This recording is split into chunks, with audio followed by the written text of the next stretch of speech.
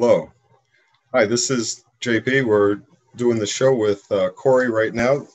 He likes hacking low-level stuff, and his reputation precedes him. Corey, say hi to the folks. XlogicX. Corey just spoke, but okay, sorry. Sorry. All right, thank you. We're going to go right to Logic's video right now. Thanks.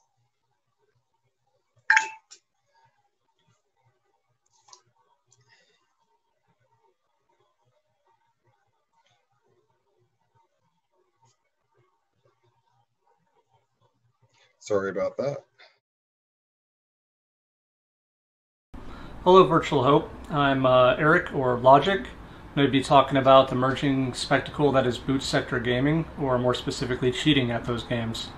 You'll see video demos of the games, applying cheats to the games, and a deep technical dive into exploiting a weak random number generator of one of those games specifically. I also brought along a special guest of NanoChess. He's a talented programmer that's made many of these games that you'll be seeing, and most of the good ones. Also, finally, just don't mind the generic slide templates. This talk is mostly just showcase and demo content, so the slides don't even matter that much.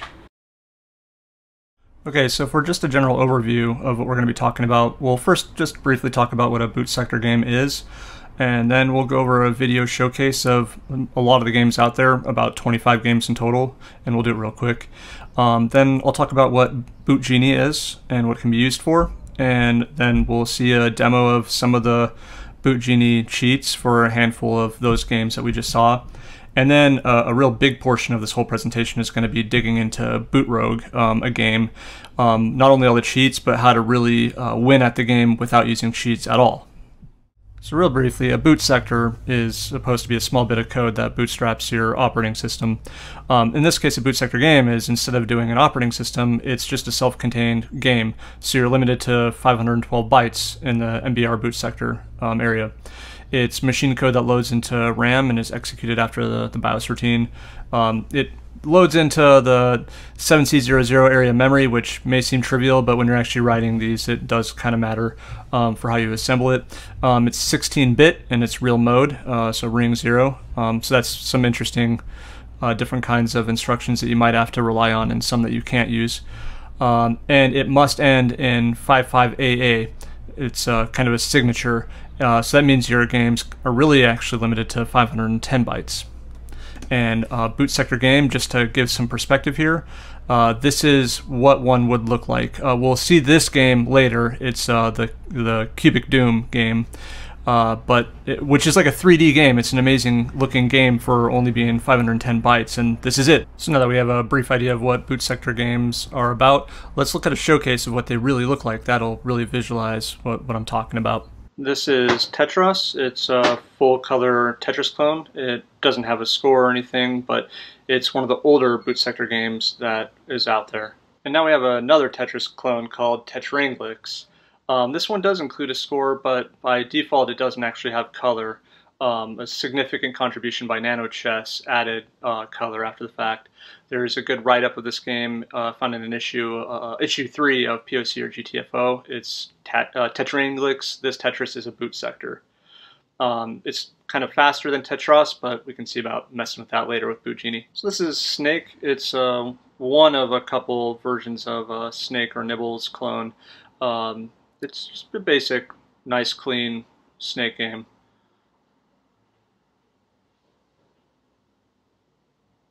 This is Flappy Bird. It's one of two that I know of Flappy Bird clones. This one has pretty good physics, but not as good graphics as I think NanoChess's version, which we'll see. This is Tron Solitaire. It's like a one-player Tron a little bit, but a little bit like Nibbles. It has power-ups, has Snake strategies kind of. It's complex and has a progressive scoring system. It's also winnable, and it does require strategy to win the game.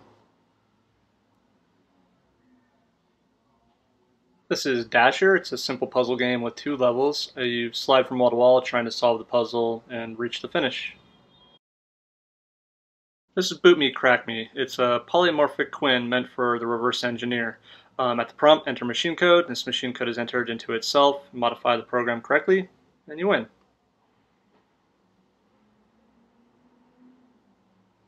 This is a game my friend made called Battle Snakes, my friend Goose.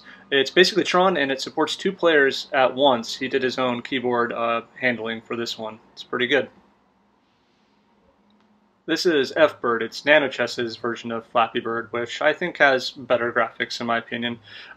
Expect to see a lot more from NanoChess with Boot Sector games. This guy's written a lot, and they're really, really high quality.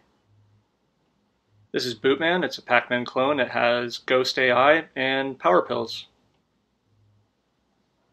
This is Pillman. It's NanoChess's take on PacMan. Although there's no Power Pills in this one, the trade-off is much better graphics. This one is done in graphics mode. This is an Invaders clone, also NanoChess. It's in graphics mode, so it looks beautiful, and it's very playful and actually pretty difficult, although we'll fix that with cheats later on. This is a Boot Sector implementation of that 15-number puzzle physical game. This one actually also has an evil mode. If it boots up red, then it's not actually solvable in order.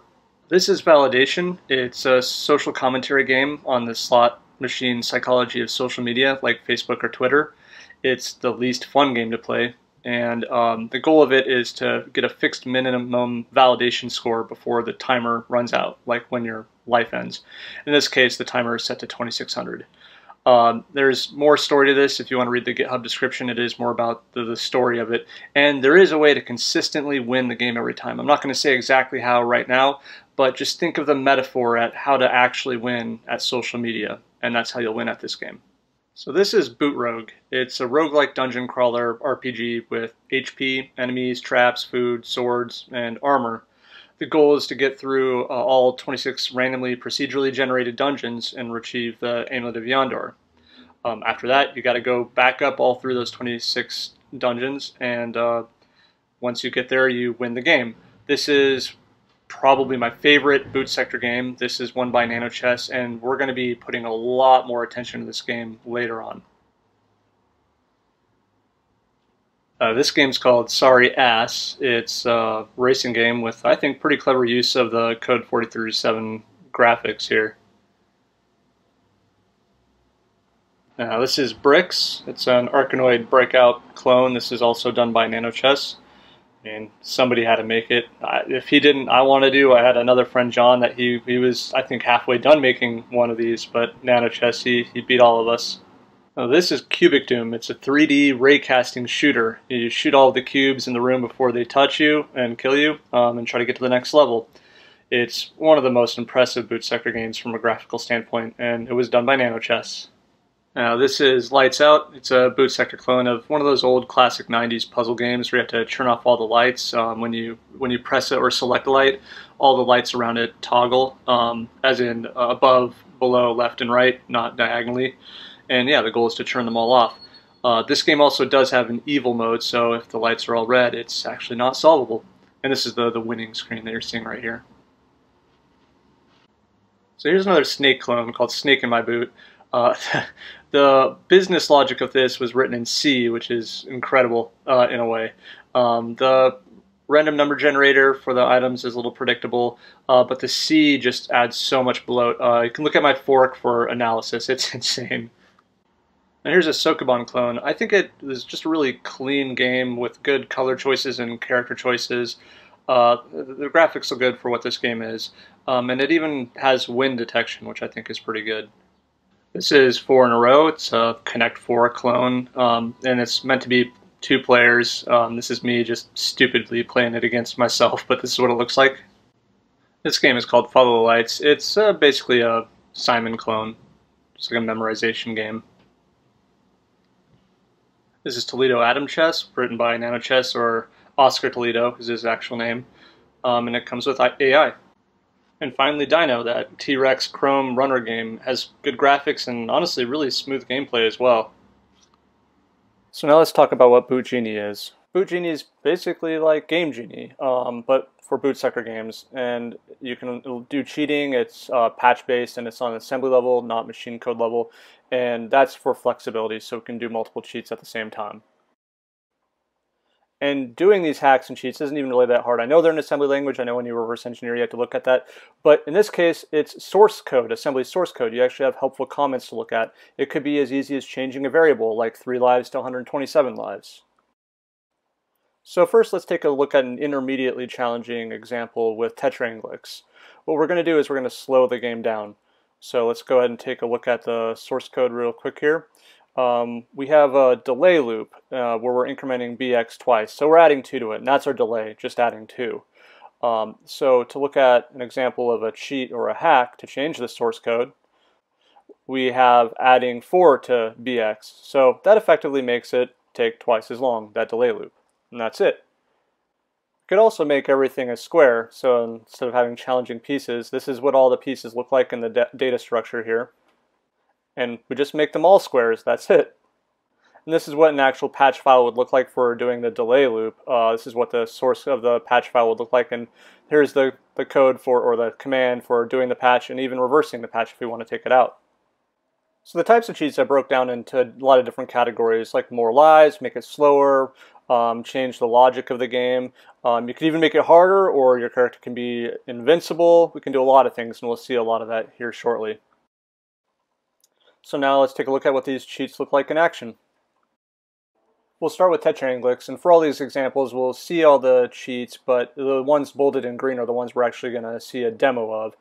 In this case, we'll look at the square patch. The time patch you can kind of understand. And then the other ones mostly are dealing with the scoring. Like there is a hard-coded set high score of 1,000 or 100,000 where the game kind of stops. We can set that to 1,000. And we can even make the score increment in doses of 255 instead of just 1 point. So let's take a look at a playthrough with the square patch. Alright, so for each of these demos, I'm going to go through the whole process of git cloning the original source, and going to the directory, assembling it with NASM, and then just playing the original real quick just to show the original state of it with QEMU. So we've assembled it, and now I'm just going to run it with QEMU real quick here. And this is XlogicX in its original form, you know, without the color or any of that stuff. So just maybe do one line of this, and then we'll go to Boot Genie. Alright. So what I'll then do for the rest of this and the rest of the videos is I'll go ahead and list out all the cheats for this particular game. So I got to go back to the directory and do Boot Genie and just kind of wild card for XlogicX here.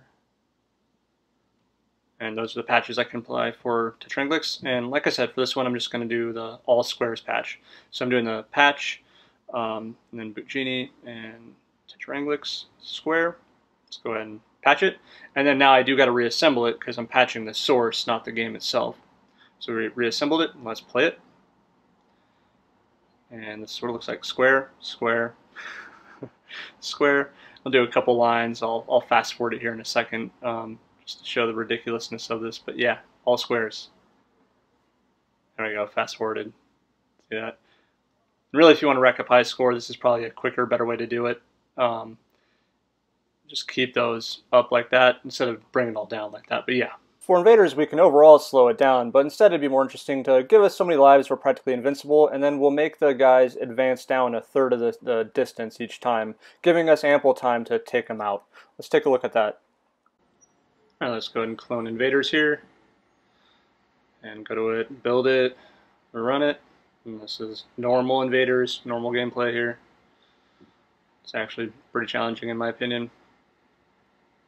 Alright, now let's start doing Boot Genie to it. Gonna do the extra lives patch and then slower advancement patch here. Go ahead and play it now, and just watch real quick how they advance down. Right here, barely any, and you know, with 127 lives, I don't really have to worry about getting shot. So here's the game sped up a little bit, and I'm still not playing perfectly here, but as you can see, it's still a little easier. We can make it really easy to get a high score with Boot Genie in F-Bird. We can make the clearance between pipes really large so we don't hit them as much. We can add a whole bunch of pipes to get the score quicker, and we can actually make the game faster. It won't make it more challenging in this case because the pipe clearance is so large, and we just rack up the score even quicker that way. So let's take a look at that. All right, let's go ahead and clone F-Bird. Go to it, assemble it, and play it in its original state. And this is what it looks like here. It's not too bad. It's kind of challenging, but still possible. Alright, let's do our first patch. We're going to kind of do these one at a time here, just to show the differences as they build upon each other. So we're going to do the pipe patch. Let's go and play this. So what this does is gives that extra clearance. So now it's just super easy. But I mean, it's kind of more boring now just because it's kind of slow and all that. We want to rack up that high score quickly. So we're going to add another patch here. More pipes. So when we do this, you'll see they're not so far spaced apart. See how there's a lot more pipes there, so we can kind of rack up the score a little bit quicker. So that's cool. But one more. Now, the game plays really, really fast. And this actually reveals something that most people probably wouldn't see if they play the game naturally. Once we get past a certain point here, we're going to go into like no man's land or whatever, where it kind of goes back to without what it looks like without the cheats on some parts. I think it's about like after score 120 or something like that. We'll get there in a minute. Alright, we should be close now. There we are. So there's a lot of ways we can cheat at Tron Solitaire. First, we can make the initial score really close to the score to win the game. We can make the game slower. For the other speed hack, we can make the game not progressively get faster. We can do no clipping, which is basically invincibility. We can set the score required to win the game much lower, so we just get to it quicker that way. And then lastly, we can set every item to not be poisoned, so they're all power-ups, good power-ups.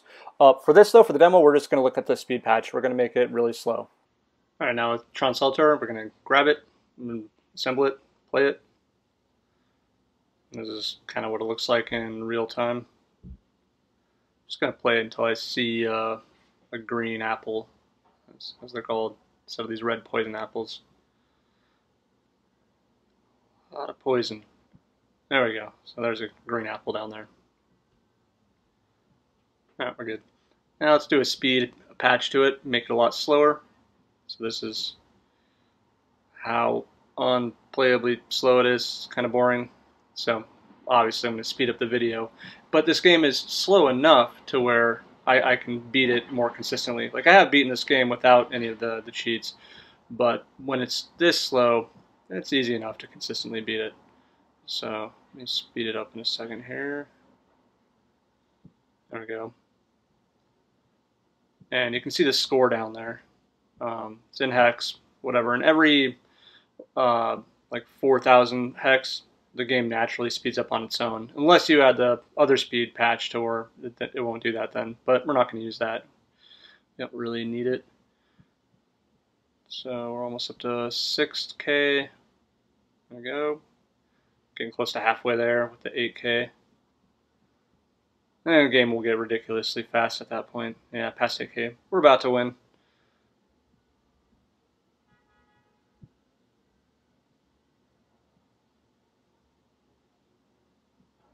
Almost there. Just trying to avoid all the poison apples, but it gets hard after a while. There we go, we won. That's the flashy win screen that we get here. For Bootman, we can play in a completely different level. We could even be invincible, but for the purpose of the demo, we're going to make it really slow, and then we'll do the strong pill patch, which makes the ghosts run away for a lot longer. In fact, you can go from pill to pill and not have the ghost attacking you at all that lasts so long. So let's take a look at that. Alright, so let's look at Bootman right here from Guy Hill. We're going to go ahead and git clone this. Alright, we'll go into the directory, and then we're going to build it, or assemble it. And let's play it real quick just to see what it looks like in its original form. So here we go, just playing through a little bit. Not really doing much. I'm dying. Alright, now let's just take a look at the collection of cheats. Look at our catalog. That's what we got to pick from. So, first one we're going to do here, just going to Bootman, do the speed one to make it a lot slower. Although the video will speed it up when we get to that. And then the strong pill one so it lasts longer. Let's go ahead and rebuild it, reassemble it, and see what this game plays like now. So it's stupid slow. I'll speed the video part up. But then we'll go into one of the pills. There we go. And you just see how they're like that forever, you know. So I'll just go through and play to win. The pills last so long that it almost persists until you get the next pill. It's ridiculous. So there we go. And we've effectively won. The snake cheats are pretty straightforward. Just slow, way slower, and unplayably fast. And we're going to take a look at the slowest in our demo. So finally, we'll take a look at snake. We're going to grab it, assemble it, play it. This is what it looks like at normal speed, which is actually kind of fast. It does make it challenging at this speed to play it pretty far into it. So we're going to do the speed 2 patch. We're going to make it almost unplayably slow. So this is at normal speed how slow it is. So I'm going to speed it up here in a second. And really I'm going to play it to completion. I'm going to play this until I fill the whole screen up. So I won't bore you with that at this speed. It actually, in real time, this actually took almost 2 hours to fill up the whole screen. So I'll only bore you with maybe another 30 seconds of this. But here it's going to speed up a little bit here, progressively. I think at about score 50 it really takes off and will blind us here. And that's the way I like to play Snake or Nibbles. The goal to quote-unquote win the game is to completely fill up the screen. So here we go, and now it just rockets.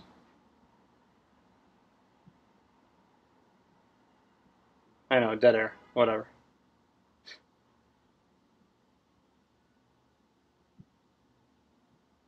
And that last little bit is what you kind of have to do. And then finally we'll take a deep dive into the last game we're going to talk about, which is Boot Rogue. So instead of describing this game myself, I'm going to let NanoChess himself explain the game. Hi everyone, Eric invited me to explain why I have developed Boot Rouge. In 1989 he had access to a televideo PC. It was a machine with all integrated monochrome monitor, 514 floppy disk, 10 megabytes hard disk drive, and CGA video card. Having software for that machine was very difficult. There weren't software stores in my area, so I depended on a friend that sometimes brought me game discs, labeled very informatively as Games 1, Games 2, Games 3, and so on. My favorite game at that time was Bushido, a game where a karate guy kicks ninjas with swords that also throw shurikens. With no manual, I discovered the case that changed the player modes. After playing it so much, I got bored, and the next game was Rush. This smiling face always made me think, "We're so happy. How can he be so happy in the unknown?" I started to mop this melee through the mice, and with the help of OFAT, Simon Schuster English-Spanish dictionary, I started to translate the message, and then my mind surprised. Oh, he's fighting with monsters. Oh, the armor glows. Damn, that ring cannot be removed. What? He died from starving?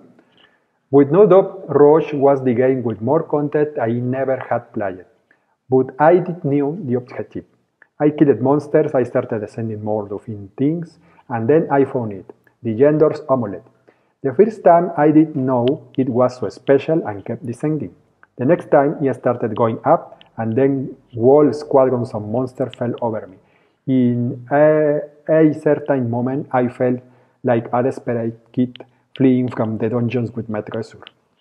And I made it, and I jumped euphorically. Probably that euphoria was what I remembered when I started to quote Rush. The Rush memories had me searching information about how to generate the meshes, and I found a simple description, a 3x3 grid with rooms connected randomly. It was the first thing that I implemented. Then the smiley, the stairs to descend into the dungeon, the Gender's Amulet, and the light circle.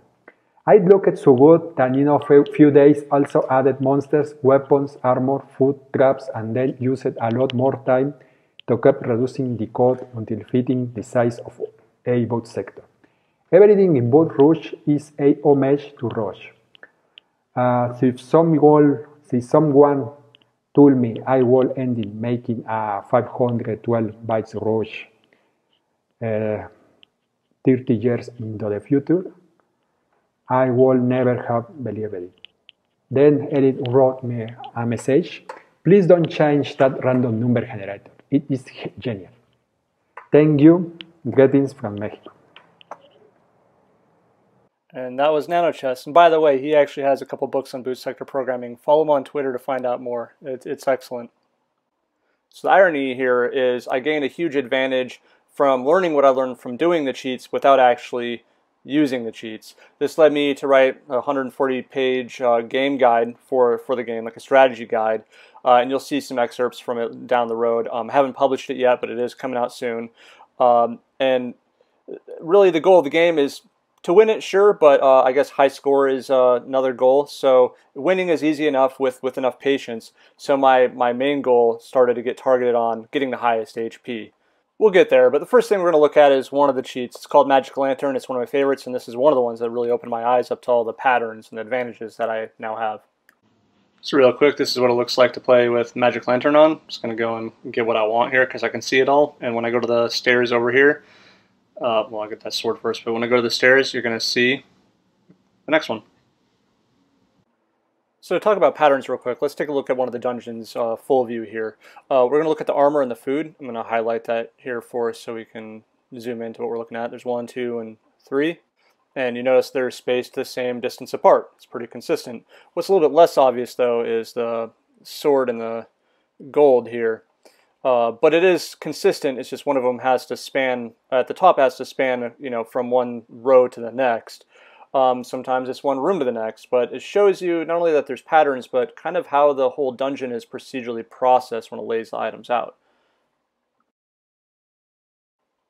So things seem a little too predictable. I want to look at what affects random, how random's created, and this is pretty much it. There's the 4 lines of code here at the top are what's really doing the magic. The rest of it's kind of some processing it to get it down to like a dice roll format, but really it's these 4 lines of code. Now there's only one other line of code that affects random, and that's how the staircase is laid out to decide which corner to put the stairs in. And that's just the shift instruction right here, that's all. So this is all there is to it for how random is done. So now I'm really interested into what these numbers look like what the entropy is, all those kind of things. I want to do some analysis. So what I do is I use Python scripting to automate the GNU debugger. What I do is I set a breakpoint at where the RNG number has been generated and log them to a file. And I've used a similar process to malware actually in my real life on systemd-miner. And this allowed me to figure out what it was actually doing before I knew what it actually was. And I was logging different things, but same kind of idea, breakpointing key areas and getting the data I need. So I'm just going to demo this here. You can see the code in the back there for the script. It's actually pretty simple in this case. So I just need to go to where bootrogue is, and I'm doing GDB with -x to run the script that I want to run with it. And I'm just playing through the game so it can do its thing and log the random. And then I'll run a couple of stupid bash commands just to show what the numbers look like to some effect, but really my analysis was in reality pretty manual. And what I found was for the first, say, like 400 to 500 calls to random, it seemed pretty random, but then after that it sequenced through 128 distinct values, like it was looping. So that's the lesson from this is, and then for whatever reason, there's 128 values that it just loops through one after another and just repeats. Pretty interesting. So there's that 128 there, just showing the distributed amount of numbers. So now that we know that we have a very small closed loop of random values, it might be worth knowing what kind of things we can do to affect that loop, to advance that loop. It boils down to 7 things. One of them is battle, you know, attacking and defending. The door will affect it. If you land on a trap or if you eat some food, that'll affect it a little bit. And what massively affects it is generating the dungeon itself. The max width and max height, those 2 things will affect it as well. It makes several calls on random. So in English, food makes a call, traps make a call, door placement makes a call, the process of battle makes several calls, and dungeon generation will do hundreds of calls for one dungeon. So let's make some assumptive jumps here. There are only 128 8 unique dungeons, because that's the only amount of random values that we have to start a dungeon generation. If you know the RNG state when you're starting a dungeon, you should be able to calculate what the next dungeon is going to be able to be. You can affect the RNG state by getting food or hitting traps and encountering battles, but we'll only do food and traps because battles are a little bit unpredictable. But really, the assumption is we can actually predict and affect the next dungeon that's loaded. So again, you can choose the next dungeon is what this boils down to. But let's revisit patterns. You remember when we saw the food and the shield so close next to each other? Well, they do have a cycle. We see the shield at the top, then we see one floor tile, and then we see food. But if you count another 17 tiles, you'll see an enemy after that, and another 34 tiles, you'll see gold after that, and so on. And it actually loops. And that loop, if you add all these numbers up, including the items, it turns out to be a total of 128. So, no mistake there. This is actually starting to make a lot of sense. I also noted that there's 124 unique types of rooms. I started cataloging all the different types of rooms that I saw in full dungeons. And yeah, it turns out that there is a finite amount of types of rooms, including the types of items that show up in them. And go figure, they follow an ordering as well. If you know one room, you can predict the room that follows it over to the right-hand side of it. So I mapped it out.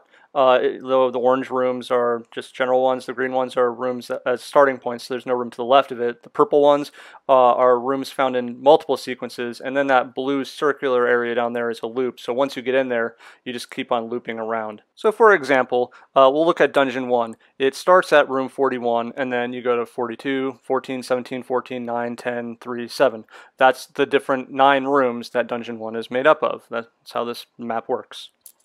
So to step up a layer of abstraction, I started cataloging all 128 dungeons, and this is kind of the anatomy of a dungeon. You have the dungeon number, the seed, that if you give it that RNG value, that's the dungeon that will be produced.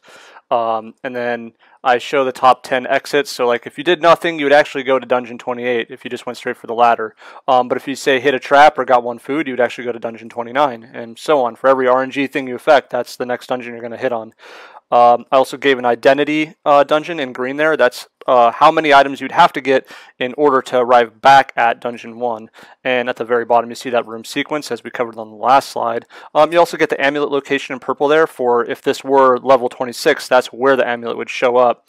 And then off to the right, you see all the dungeons that are the most likely to be coming from into Dungeon 1. Naturally, the next thing to think about is routing. If you want to get to your favorite dungeon, you can get from any one dungeon to any one other dungeon, but it might cost you. It actually makes way more sense to route through multiple dungeons to get to your gold dungeon, because it'll cost you a lot less in HP because of all the less amount of traps you have to hit. But routing's hard. It's actually a computer science thing. Like I actually had to end up writing a script to solve this problem for me that used recursion and all other kinds of other crazy programming crap I hate doing. But we'll talk about that in a bit. And we'll talk about it in the context of getting from point A to point B, and in this case from Dungeon 42 to Dungeon 1. We'll look at a demo. So I'm going to show you a demo of the Pathfinder script that I wrote for this. We manually hacked the game to start at Dungeon 42 just to demonstrate this. So this is the path from Dungeon 42 to Dungeon 1. This looks a little cryptic, so let's walk us through it real quick here. We're on the game. We're on Dungeon 42. To get to the next dungeon of 51, we need to get 1 food, 2 traps. So you see I'll go through the food here, get 2 traps, and we'll exit. And then in Dungeon 51, we need to get 2 food, no traps. To get to the next dungeon. So we get our 1 food, 2 food. Here we go. Now we're on Dungeon 30. We only need to get 1 food, no traps. So let's go over there, get our food, exit. Now we're on Dungeon 1. So that's one way to get there. That's the most economical way to get there. But now I'm going to do an argument to the thing here. So 128 item depth. That means consider all paths. Well, I got to do it right here by adding Python to the beginning. But anyway, so we run that. We get our direct route. Got to do 81 random calls just to do that. So this is where we're going to apply a patch to make it so, let me put this in here. There we go. So we make it so the good items don't disappear. So instead of going on traps, I can just go over the food. See, I went over it twice already. Now I just got to go over it 79 more times. Speed that up. There we go. And then once I'm done, I can go for the exit, and I'm done on Dungeon 1 again. So that's how that works. Now for a quick tangent to a side project called BootMage, it's going back to putting Python into GDB, but in this case we're doing a live dashboard while we're playing the game. It shows us internals to the game that we wouldn't normally be able to see, that I'm sure NanoChess would have displayed if you had more than 512 bytes, but now we can extend the game for higher visibility, and we'll see a demo in that here in a second. Just catting out the script here. This one's a little bit longer than the other dumper. It's quite a bit of stuff there actually. So we're just going to load up with Boot Rogue. The game started, and we'll start to move around, and you can see a little dashboard up there. The cool thing about this is you do have a hunger, so as you move around you will lose HP eventually. It's actually every 128 steps. Well, in the upper right hand corner you can actually see where you stand with that, so once that counts down all the way you'll know you're going to lose an HP, which is pretty cool. You also get how many items are in each room, and it'll count down. It'll actually decrement as you get the item. And you also get some internals like your current attack and defense when you collect armor and swords, which you wouldn't normally know. And you also get to track money, which the game couldn't do because there wasn't enough space left. You know, Oscar just wanted to add the money in there for just to have it. You know, and then this is us engaging in a battle. We actually get to see blow by blow when we get into a battle how much HP everybody has, how much they're attacking each other for. It's pretty great. And then we even get what our current dungeon is, what the next dungeon would be, based on the items that we're getting, and even a tip of what the next dungeon should be that you should try to get to, which is based on what we'll get into here in a little bit. But then, you know, even when you play through the entire game, after I'm just going to kill myself here real quick, you get some endgame statistics. It's beautiful. But now we'll talk about how to get the high score. So anyway, getting back to this, we know we can do routing, but we don't really know what the best route is or what the best dungeons are. But one cool thing about the Pathfinder script is it doesn't do loop checking in this routing.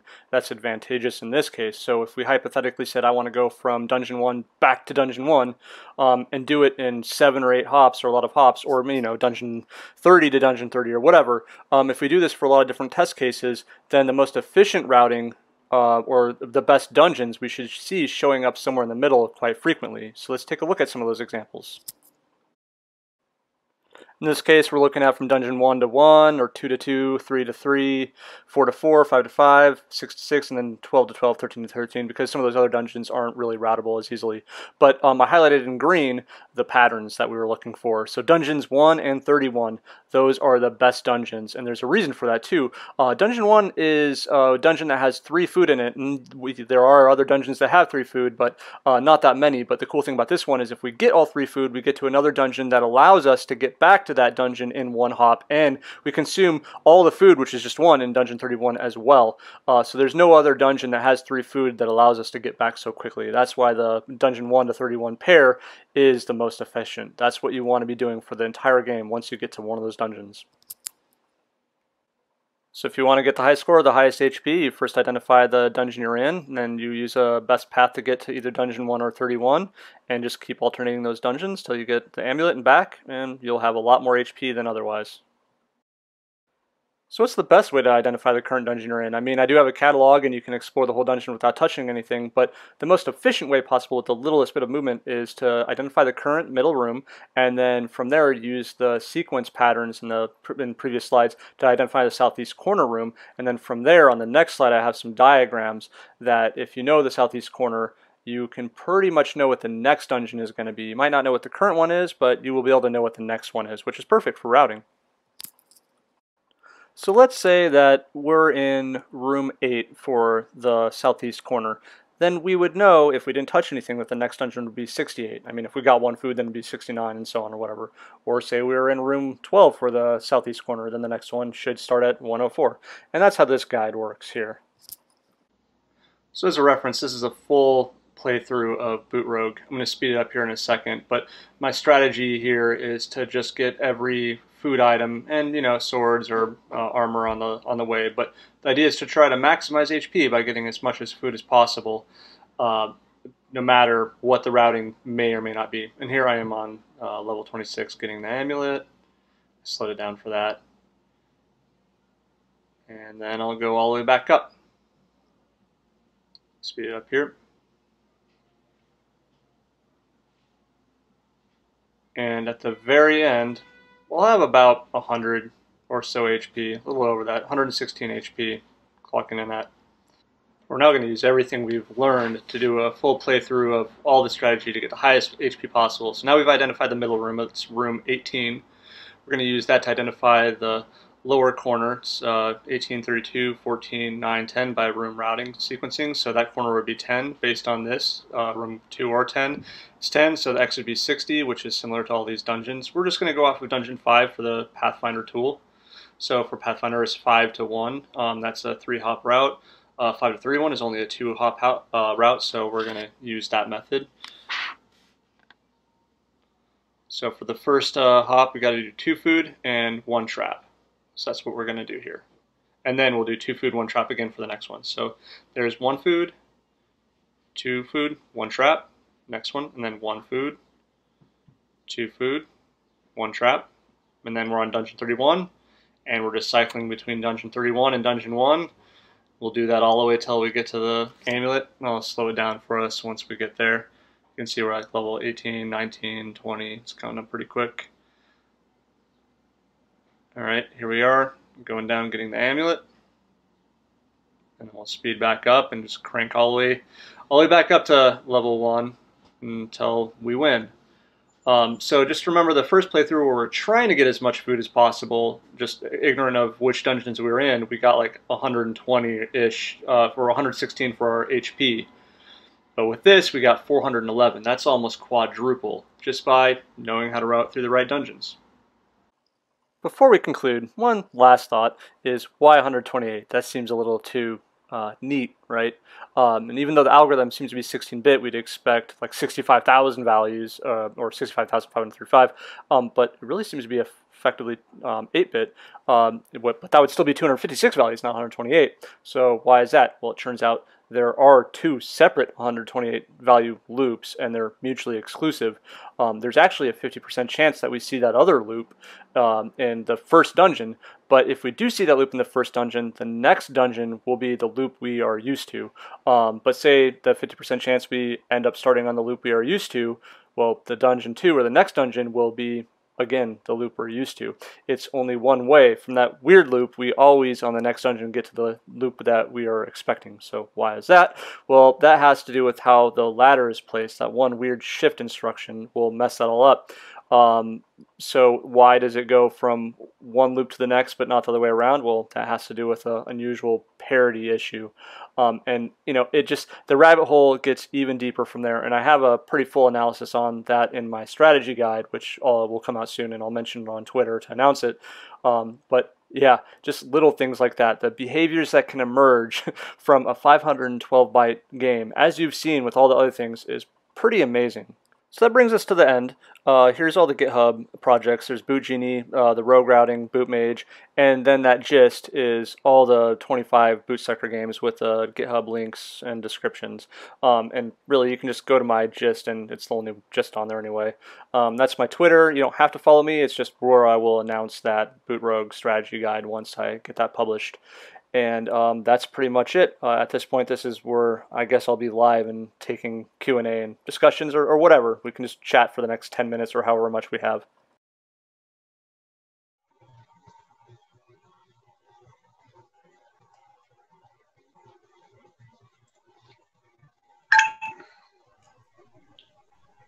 You're live, JP. Okay. Hi, we're back here with XLogic, and we have a few questions. In fact, there was one that was just posted about JS Linux, and I was going to ask XLogic if you've had a chance to try that out with your work.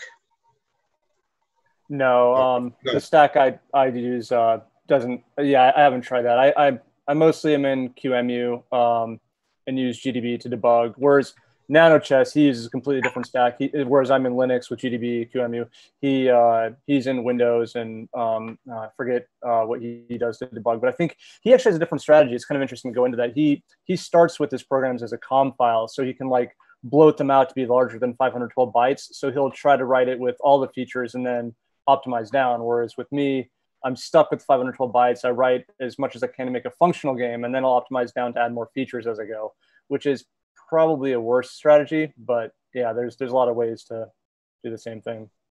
But I haven't used that way. Okay. I think we got a question from Greg.